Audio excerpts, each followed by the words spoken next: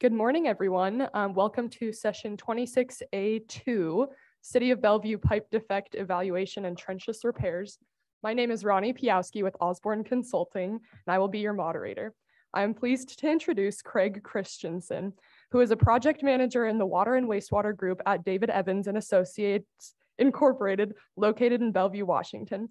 He has over 10 years experience in planning, design, and construction observation of water, storm drain, and sewer facilities. He has a BS in civil engineering from the University of Washington and is a registered professional engineer in the state of Washington. His communication skills and organized project approach assure his clients that their projects are addressed in an efficient and complete manner. He has served special purpose districts and cities in Western Washington for his entire career. In this capacity, Craig has gained the confidence of his clients to understand their needs beyond the limits of the project in the context of the agency's challenges and opportunities.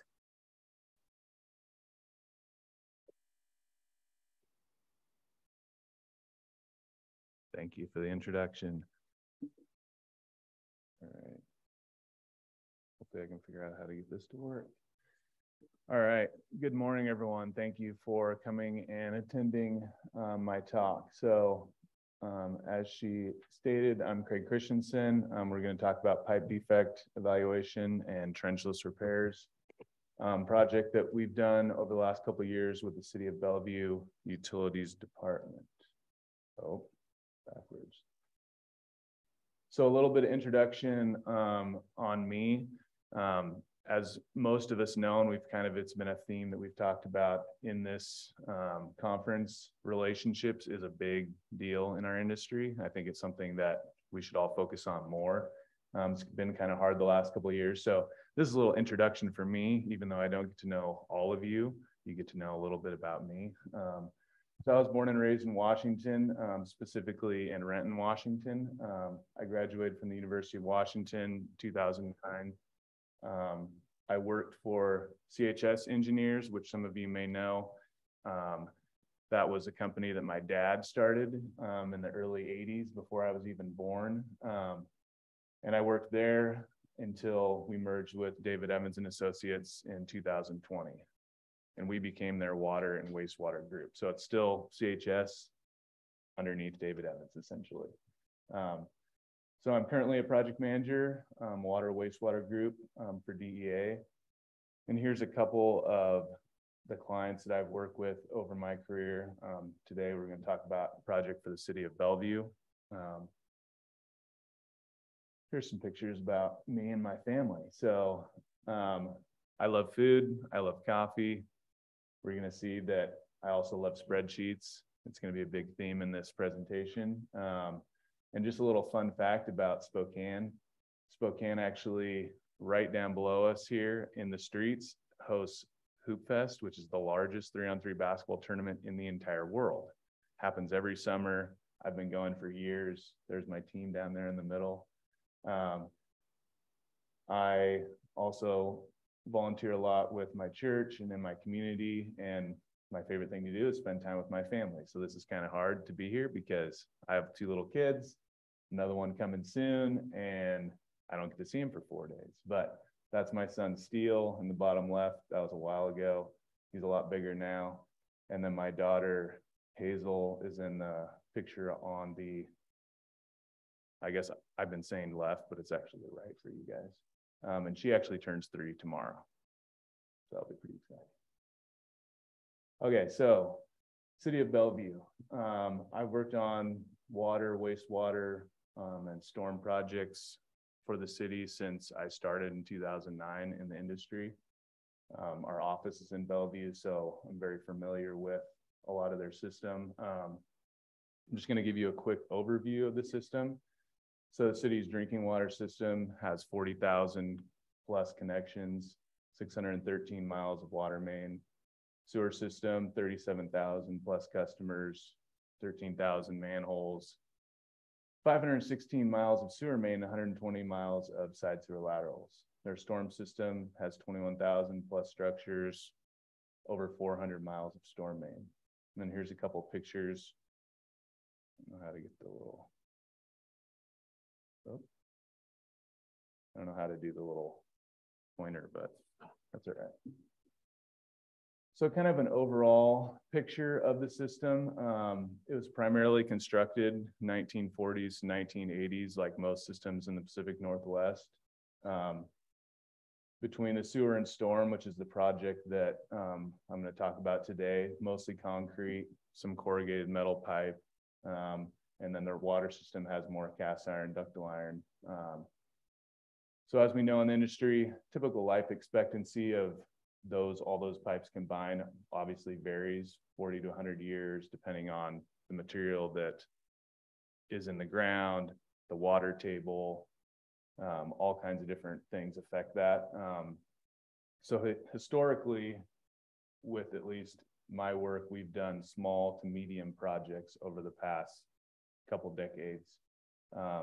And then over the last couple of years, we've started to increase and do a lot larger projects to deal with the life expectancy getting close to the end.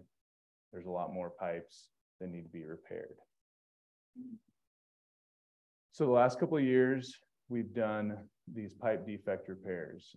Some of you may have been in the presentation yesterday done by Amy Carlson and Shelby Smith from Jacobs and from the city. That is also the same project. They talked more about the funding side. We're going to talk more about the meat and potatoes evaluation part of the project. So the scope of work, breaking down into the 4 tasks that we did. The first task is the prioritization of the assets. Assets, I'm going to say, an asset is a pipe in between 2 structures. That's what we're going to call it from now on.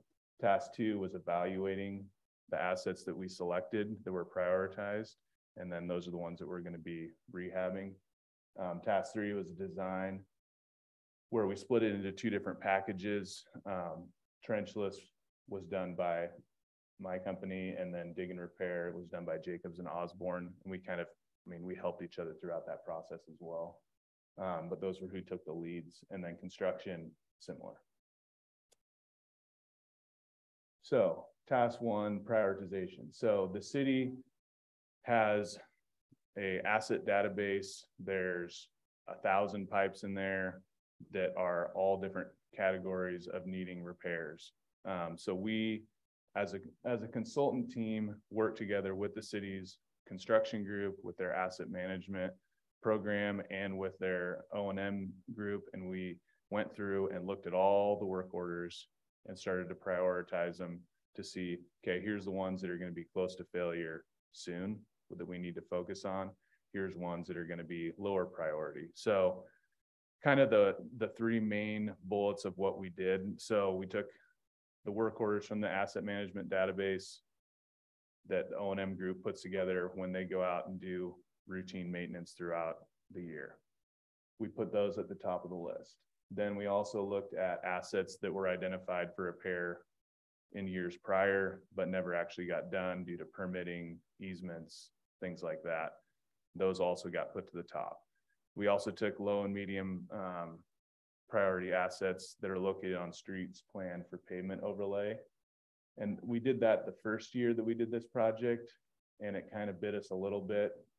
And so that's something that we're kind of looking at going forward if we're going to keep doing that. Because it's kind of just like the picture here, we were kind of chasing after pavement, which is hard to do sometimes. So after that initial prioritization, which we did a lot in conjunction with the city, we also started to remove some assets that were up in the top priorities.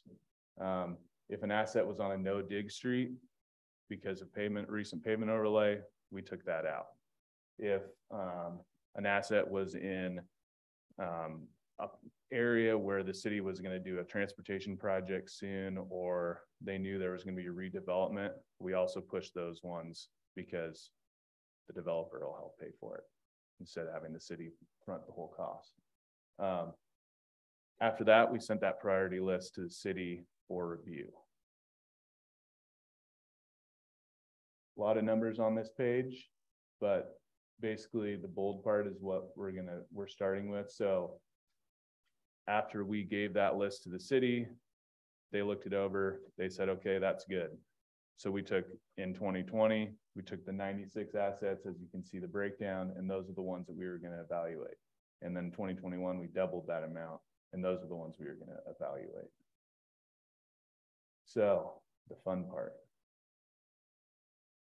Task 2, evaluation. So the first thing that we did to help keep everything organized, very simple, but sometimes not done, made folders for every single asset. 96, 197, lots of folders. We put all information that we got from the city into those folders for each asset. We had CCTV, we put it in that folder.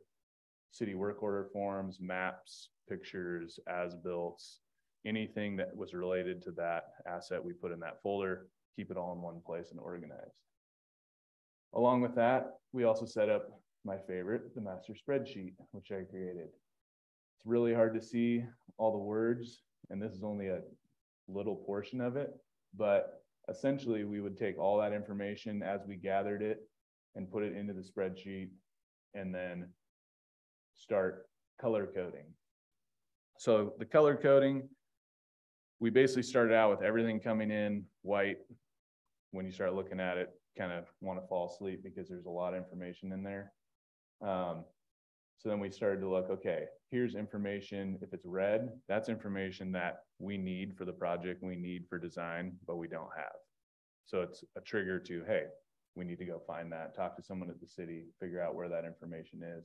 Or it's important information that we have conflicting numbers. Either CCTV says the pipe's only 50 feet long.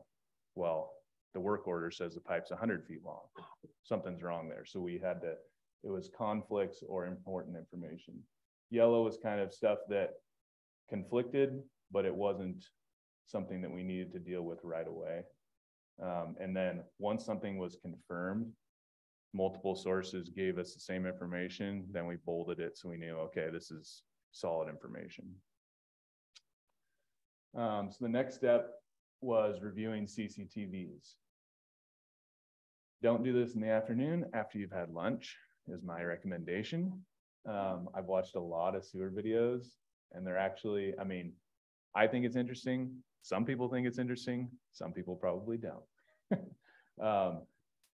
Probably the coolest things that I've seen in there is you're going along and it's usually they're following someone that's cleaning it. And I've seen actual animals inside laterals that are hiding from the sprayer as it's going by. Pretty crazy. Okay, so a couple notes on reviewing CCTV. So I watched most of them, but there's some other younger engineers that I kind of walked through so they would get to know how to do it. But I would take very detailed notes. So first slide or the first screen of a CCTV tells all information about the pipe. We would use that to check against the spreadsheet, make sure that it was the actual asset that we were going to be looking at. You'd be surprised at the amount of times that the information that's on there doesn't actually match the asset that we're looking at, which is not good because then we're going to say, contractor, go repair this asset. It's 400 feet long. There's a repair in the middle. Contractor goes out, repair's not there, completely different material, not good. So you take a lot of notes, and that's why we have the spreadsheet, keep all that information together. There's also a lot of additional CCTV that's needed. The city would have their database. Some of those pipes haven't been CCTV'd in 10 years. So some of those structure numbers that are on the beginning that are used to tie the asset to the location are also old manhole numbers from when that was a sewer district that the city assumed. So we had to keep all this information pretty close so we knew what we were actually looking at. Just kind of a side note, I know there's other municipalities obviously here. Review your CCTV standards. Be specific on how, because you're hiring a third party to do it mostly. Sometimes you do it in-house, which you probably need you need good standards either way, but specifically if you're hiring an outside source, sometimes they go too fast. Then the CCTV is worthless. Sometimes they get a piece of toilet paper stuck on it, and that operator might be looking at his phone instead of the actual video, and he doesn't see that 3/4 of the video you can't even use. So be very specific in your standards on how fast. One thing that we always try to get our clients to do is have the CCTV, or the operator will literally stand before they put that little camera robot device down into the manhole and down into the pipe. We have them do a 360-degree sweep around the area before they go in. That way you actually know it's where it says it is, because they can put any address they want, but is it the actual pipe? Okay, so when I'm looking at these CCTVs, there's lots of different defects that we look for. We're looking at it, trying to decide does this pipe need to be repaired? Is there actual defects? And then what are those defects? Is it something that can be repaired trenchlessly, or is it something that needs to be open cut repaired? One thing that I also did was and it's not because I didn't trust the work orders from the city, but I would try to have an unbiased view of the CCTV before I would look at it. So I wouldn't look at the report that was given with it. I would watch it, because once again, there's also been times where I've watched one and look at the work order and it's not the same. It doesn't match. And so I always would look prior and then use that to confirm what I saw.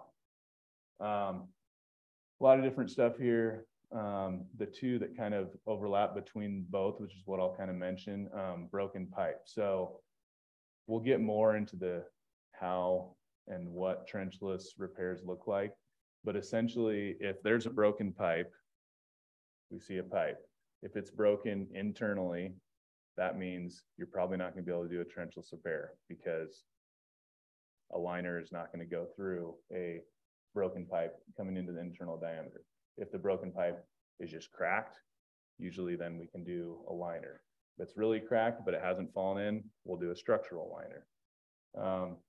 Something that we actually talked about in the class yesterday, in kind of the Q&A part, was deformed pipe. When pipes are deformed, typically you would do a hydraulic capacity analysis to figure out, does this pipe need to be as big as it is, or can it get smaller? In this project, because we're kind of churning through as many pipes as we can get, we didn't go into hydraulic capacity analysis. And the reason why we didn't do that, a lot of it also is because the pipes that we're dealing with are 8-inch for sewer typically, which is in a neighborhood, usually not even close to capacity, so it wasn't a big deal. I actually had originally put in some actual CCTV that we could watch, but I decided that would be kind of a waste of time. So instead, I took screenshots of the important parts. So this is an asset that would obviously need a dig and repair. As you can see, it's a 6-inch pipe, which is also not normal for a main, but it's concaved in. So obviously you're gonna have to dig that out. If you put a liner through there, you'd get a 4-inch pipe, and that would not be good. And then the pipe on the right, you can see the deformities coming in on the side. That's one where if this was a one-off project and we were doing just this, we would do a hydraulic capacity analysis to see if we put a liner through there, is that going to actually affect the future? Is it going to back up? If it's not, that is something that we could, depending on, let's say you're on a no dig street and you couldn't dig this pipe up. We could line it, but it would reduce the capacity. So that's something we would do a capacity analysis if it was a one-off. These are some trenchless defects. So it's kind of hard to see in the picture on the left, but that's a lot of corrosion. Typically a concrete pipe is smooth. That one is not. It's got a lot of aggregate. That's something that you would look for. The more aggregate you can see, the more corrosion there's been in that pipe, the less life is going to be left. Sometimes the inverts were completely gone in some of these. And so that kind of gets into H2S and what is going through the pipe. If it's in downtown Bellevue and there's a bunch of restaurants putting grease in there, things like that can cause a lot of corrosion. The asset on the left has cracking, and some minor offset joints that could be done trenchlessly. So kind of the two big things are CCTV review and then site visits. Site visits for each asset were done in conjunction with a survey. So our survey group would go out, do a topo survey from manhole to manhole, structure to structure. One of the biggest things that we would do, though, is take detailed structure measurements. This isn't something that you normally would have a survey group do, so we had to be very specific and make little drawings and show them, okay, this is all the information you have to measure. The first time we did the project, I actually did most of those and went out with the survey group. Not as cost effective. So this last year, I just made really detailed notes for them to do. But essentially, probably the biggest thing that we would do is, you can see some of these catch basins are really small. What you don't know if you haven't pulled one open is contractors don't always place the lid right over the neck of structure. Sometimes they're offset. Sometimes they're really offset. And so we're measuring, one of the things we would measure, and I think you can see it somewhere in there, the opening. We call it the clear opening. So it's, if you pop the lid and look down and measure, what's the biggest, smallest opening in that structure? Because if this is going to be a trenchless repair, the contractor needs to be able to get their equipment through there. If they can't, well, it doesn't matter. We're going to have to dig it up. So that was some important information that we would get. We'd also take lots and lots of pictures. So after we get all that information, we finalize the eval, we put it all in the spreadsheet, and then as a consultant team, we would meet, talk through each asset. Sometimes it'd be really brief. Looks like dig and repair, good, put in the dig and repair package. Sometimes that would take more in-depth discussion. Sometimes we'd bring in the city. Sometimes we'd bring in multiple people from the city, O&M, all kinds of different people to try to make a decision. Sometimes those assets would be really complicated, and those would be punted to the next year. So then we would get our final recommendation, sent that all to the city. And so we went from 96, 77, 197 to 173. A lot of more numbers. You can see the breakdown between trenchless, dig and repair. So now we'll get into design. This is not an exhaustive list of trenchless methods, which I'm well aware of. There's also flood grouting, there's slip lining, there's spray in place lining. These are the type of repair methods that the city is comfortable with, that we've been using for years, and they've been working. So these are the ones we've been doing. Pipe bursting says trenchless because if you know anything about pipe bursting, it's not always trenchless, but it can be trenchless. And we'll talk about that a little bit more. And that's something that is new for the city in this year's project. We didn't do it in the first year. We're doing it this year. So first we'll go through cured in place lining. So for those of you who don't know what cured in place lining is, I'll give a quick and easy description of it. Essentially, you would clean the pipe out. You'd take a resin-filled sock. You pull that resin-filled sock all the way through the pipe.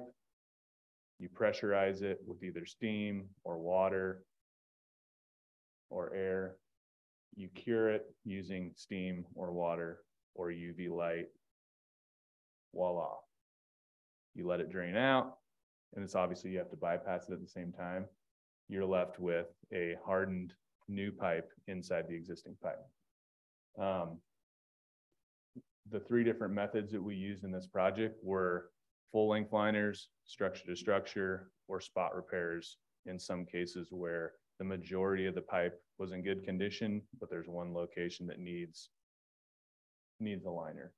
One thing that we would do also is every year we've done kind of a cost benefit analysis, pretty rudimentary. We would talk to some contractors who do lining. We would figure out, okay, we have a 400-foot pipe. It needs 2 spot repairs at pretty far locations away from each other. Is it actually cost effective for the city to do 2 spot repairs? Or is it more cost effective to just line the whole thing? And so we would do that analysis early on in design to kind of figure out, okay, should the city just line that whole pipe? Does it cost less for mob? Things like that. T and lateral liners is kind of a evolving industry. There's some that say they're trenchless. There's some that say that they aren't trenchless. We basically, the first year we said they couldn't dig. We got a contractor who said they had to dig. And so it's been kind of going back and forth. So this year we added the ability to use vacatives to do some lateral lining. Essentially, it's just what it is. You would do a spot repair kind of at a lateral connection, and then the liner goes up the lateral. Typically it's done, depending on the municipality, the city of Bellevue owns up to the edge of the right of way or up to the edge of an easement. And so we would line up to that point or up to a Y or a bend, because lining doesn't really work, especially on those small diameters through that. Pipe bursting. If you don't know what pipe bursting is, I'll kind of give another quick little overview of what that is. There's a lot of videos online. I actually showed one to my wife and she actually understood it. So I think that's it's a good way. If you don't know what it is, look it up on YouTube. It's pretty interesting. So you basically pull a cable through the pipe. You attach it to the head of a pneumatic or a bursting head, which is then attached to the new pipe, typically HDPE. Then a winch is attached to that and it's hydraulically pulled through the pipe. As it goes through, the old pipe is broken, the new pipe replaces it. Now, when we talk about it being trenchless, the reason why it's trenchless, if the pipe is located at an outfall and you have a straight shot in, it can be trenchless. If it's really deep and there's laterals attached, obviously you pull that pipe through, you have to reconnect the laterals, and you have to dig a pit at each location of laterals to reconnect it. So for this project, we chose assets that were either next to an outfall that we could use or were really shallow and didn't have any laterals attached for the trenchless effect. But in the future, pipe bursting might be used in the dig and repair. That's kind of up to decision. This is kind of a pilot project for the city, these couple assets. Okay, so next part of design is kind of normal. Most people should know this. We put together a quantity takeoff, different spreadsheet, also very detailed. Keep track of, okay, we got sewer, we got storm, tax applies to one, tax doesn't apply to the other. We have to do all this information, keep it all pretty segmented. So in case an asset in the middle, because there's plenty of times where in the middle of design or towards the end of the design, an asset got removed because we were waiting for easement information. City couldn't find it, gets punted to the next year.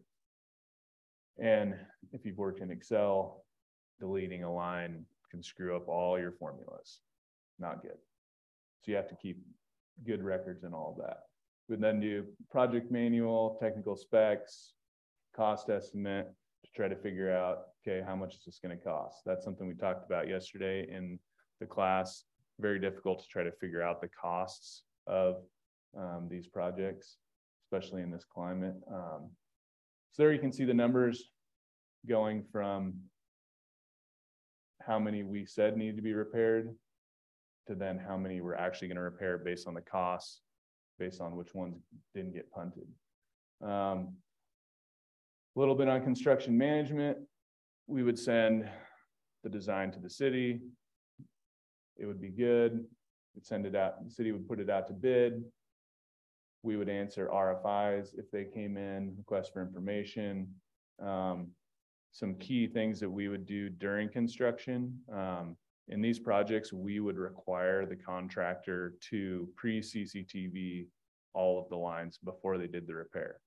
The reason for that is, as I talked about earlier, some of those CCTVs are 10 years old.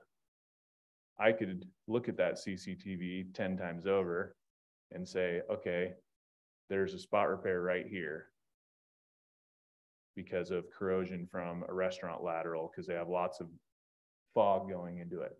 Well, that was 10 years ago. If that restaurant's been pumping it out for 10 years, it's going to be a lot worse.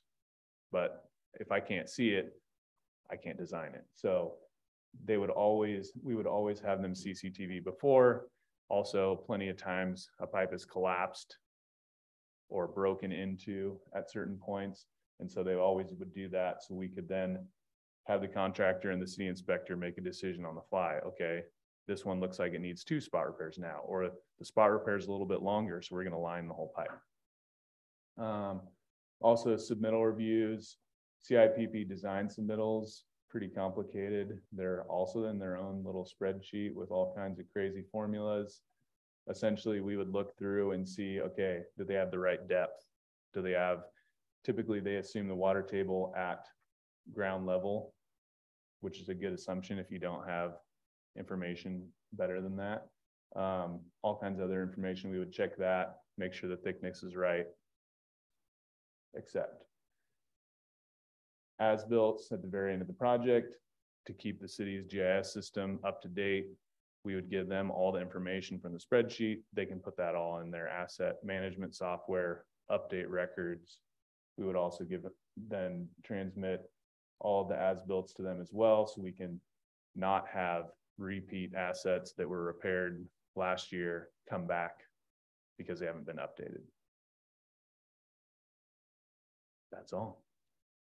Thanks for coming and listening to my presentation. I want to give special thanks to the city of Bellevue for letting us work on this project. I know Linda's back there from the city.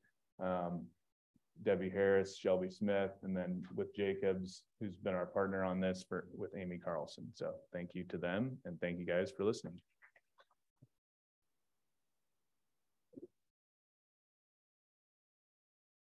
Any questions?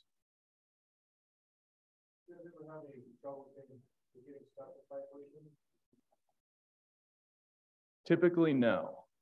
I can tell a quick story. So I've done probably tens of thousands of feet, or designed tens of thousands of feet of pipe bursting. The only time that I've known that it's gotten stuck, we did a pipe bursting job when I first started in Shoreline, and we were actually bursting underneath an apartment building. And this is why you would CCTV, but we CCTV'd this, everything was fine, went to pipe burst it. The contractor originally, which wasn't on the as-built, had poured a concrete block around the pipe right underneath the apartment building. So contractors pulling the pipe in, bursting, get stuck. They keep pulling, they keep pulling, they keep pulling, breaks, which is a steel line, very dangerous. Didn't kill anyone, luckily, but actually in the apartment, there was someone living in the apartment right above, and it actually cracked their floor because of the amount of pressure that had to be pulled. So then the contractor had to come in with, strip off their carpet, take their excavator, slam on the floor to get it back down into place. So it has been done. It has, but typically no. I mean, we look at as-built records and make sure. We just started doing pipe bursting for one of our water districts, which is slightly more complicated because they can have stainless steel connections and things. And so those you can't burst through, you have to dig them up, but yeah. Anyone else? Linda. Thanks. I was remembering from about maybe 3 or 4 years ago, a CIPP contract where we had a lot of change orders due to the distance to the defect not being as per spec, per design. The contractor actually didn't find the defect there, but they found it someplace else. So I was just wondering, in this upcoming project, how are we making sure that the actual location of the defect is for a lining project is going to be where it's supposed to be?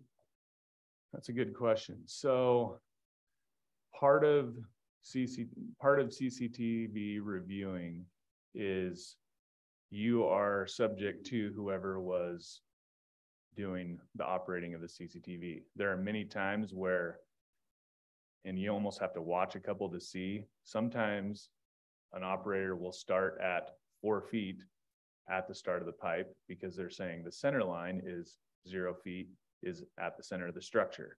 And so then that's accurate when you're going through. Other times they start 0 at the start of the pipe. And so then everything's 4 feet off.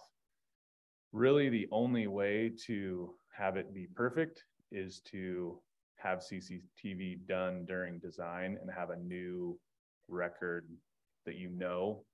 That's really the only way to know exactly. And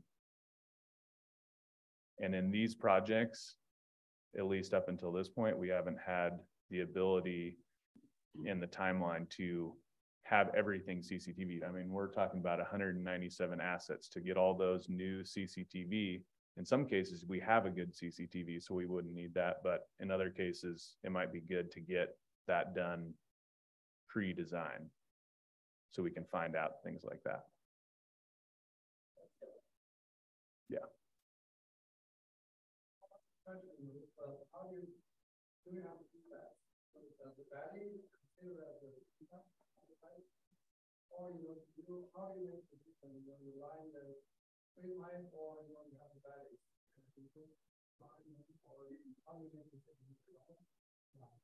So bellies are complicated. It's also really difficult to tell from the CCTV if there's actually a belly or if it's a blockage, because most of the time you're pulling through, you're watching the CCTV and bloop, it turns into a submarine, goes underneath the water, you can't see anything, and then it pops back up sometimes. Sometimes the operator just ends the CCTV and that's all you have. But when we actually know there's a belly, and it's a significant belly, it would be one that we would do a dig and repair. You can line through a belly, and sometimes that will help the belly depending on the location. But it's also pretty difficult to figure out if there's actually a belly or not. I mean, they have equipment in CCTV where you can actually see if it's a consistent slope, but I would say most CCTVs don't utilize that. And so you can't tell for sure. You just have to kind of watch the video and see, oh, it looks like it's starting to bend down. But does that kind of answer your question?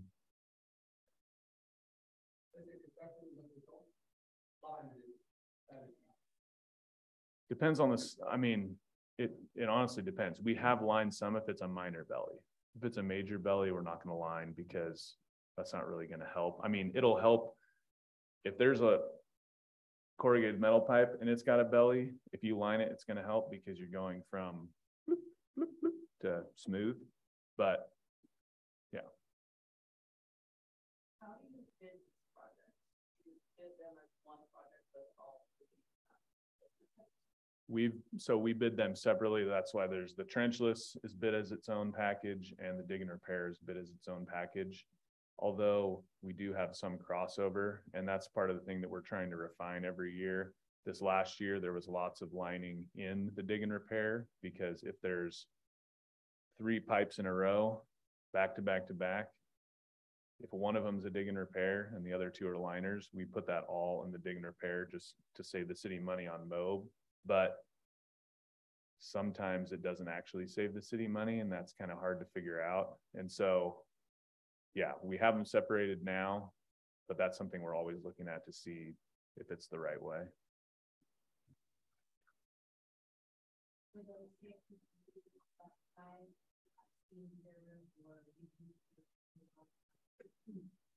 We've allowed the contractor to decide.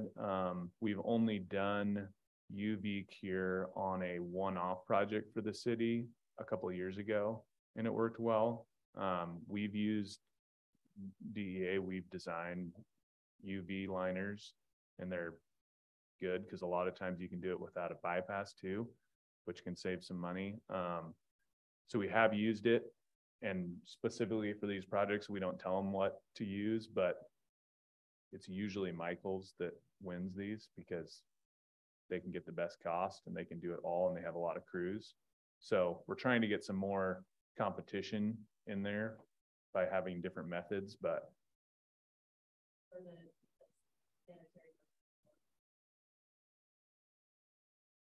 no.